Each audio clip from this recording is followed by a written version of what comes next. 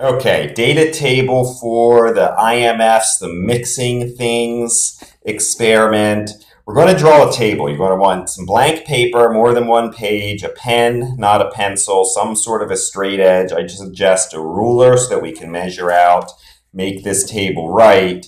And we're going to draw the table by hand, right? At one level, that's kind of childish.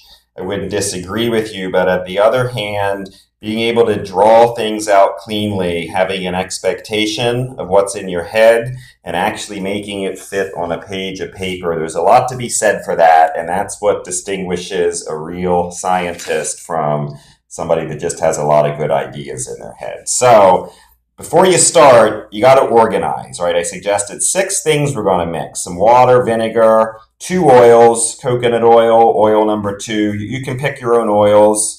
Maybe have a different color so that you can see if they mix or not, salt and sugar. So there's 6 things we're going to mix. That might lead you to believe that the table is going to be 6 by 6, but you need an extra row, an extra row, an extra column for the headers. So the table is actually going to need to be 7 by 7. And you'll notice if you draw a square, a 1 by 1 table, there's 2 lines horizontal, 2 lines vertical. In general, there's the n+1 rule. So if we want to draw a 7 by 7 column, we're going to need to make 8 horizontal lines and 8 vertical lines. So again, making a little calculation on paper. There's 2 errors here in my first attempt. First of all, this table's way too small. You might be able to read that I tried to write water and vinegar, but this is what we call an unreadable table. It's just a waste of everybody's time, your time. Nobody's going to be able to read it because they can't. And also, you might notice that I drew this table freehand.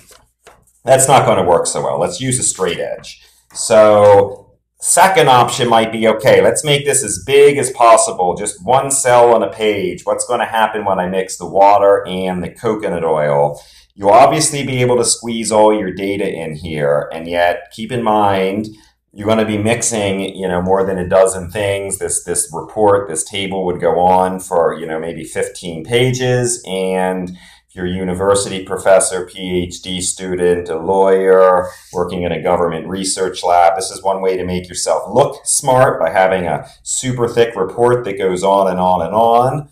Unlike the little table, which nobody can read, the big table might have all the information, but nobody's going to read it. Who wants to read 15 pages, right? Nobody's going to do that either. So we'll do a little calculation here, and I've already worked this out. But if we want 8 columns, what if we made them each an inch wide so that we can fit 8 inches, 1 column per inch on our 8.5 inch wide paper? So I'm going to draw the top of the table, and then I'm going to hash it out every inch so that I can connect the dots. Now I could make the columns also an inch tall, right? But that would only bring me 8 inches down on my 11-inch paper, and I got a little extra room to work with. So what if I made these lines not every inch, but made the columns an inch and a quarter tall? That'll get me down to the 10-inch mark, because 1 1/4, 1.25 times 8 is going to bring you to 10. So again, you might want to get a calculator out. I've done this a lot, so I'm going through this kind of fast, but you might need to make the calculation.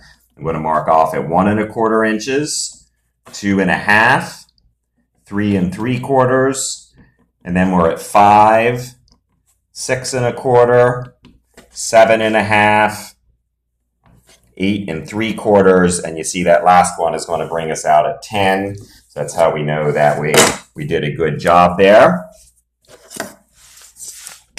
And then again on the bottom, we pull the paper up so it's on camera. We're going to come across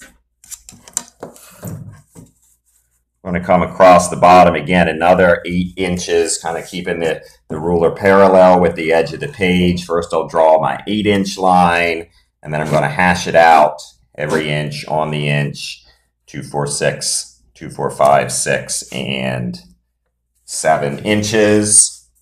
And then we need to complete this thing, maybe working from the bottom up.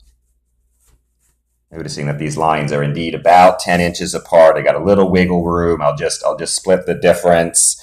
I'm going to draw in my line. And again, we have 1 1/4, 2 1/2, 3 3/4, 5, 6 1/4, 7 1/2, 8 3/4, and that last line is exactly 1 1/4 inches. So this is the easy part, right? Because you spent 10 minutes planning, you save yourself an hour worth of work, and we're going to connect the dots, right? Drawing out the grid of the table. And maybe I'll just skip a couple steps here in the interest of time. I know you know how to connect the dots, right? The interesting thing is the planning. That's what it's going to make it look good. So I'll complete maybe just the first 3 or so of these.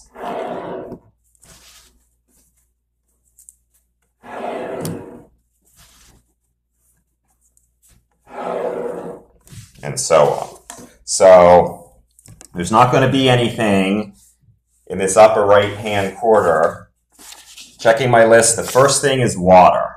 So water is going to go here, water, and here, water. And part of the exercise was to indicate the strongest IMF. So for water, it's going to be H bond. Maybe I'll just write it once instead of twice. You do need the column header, but you don't necessarily need to repeat H bond. The next thing is vinegar, CH3COOH. And it has an O bonded to an H. So again, vinegar is going to have some H bonding.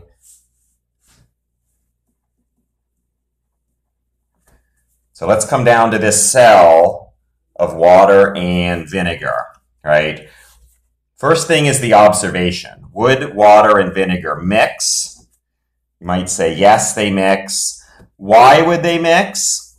Well, it's a strong IMF with a strong IMF. H bond with H bond. Both vinegar and water have an H bond.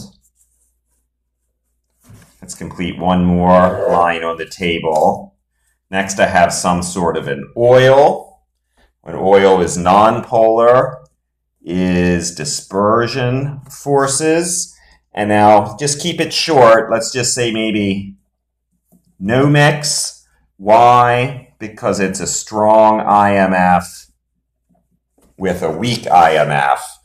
And that's the idea. You can complete the table. Now, one more thing to notice is this cell for water and vinegar, there's another cell with water and vinegar here. So only the bottom left or the top right you're going to need to complete.